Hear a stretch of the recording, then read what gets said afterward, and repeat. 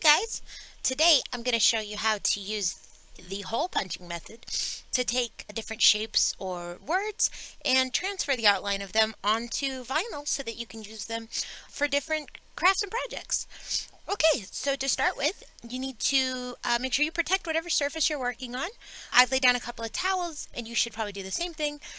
You want to work on something that's firm so that, you get nice clean holes. And then once you've printed out your shapes and have them taped onto your pieces of vinyl, you start by I prefer to use a seam ripper that looks like this, and they come in just about any little sewing kit like this one.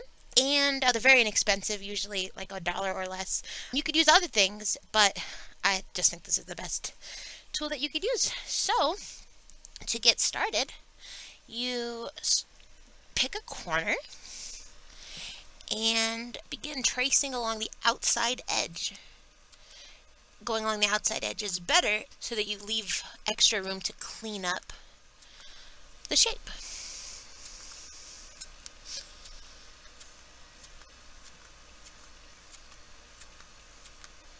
Alrighty, follow the curves all the way around. Let's see.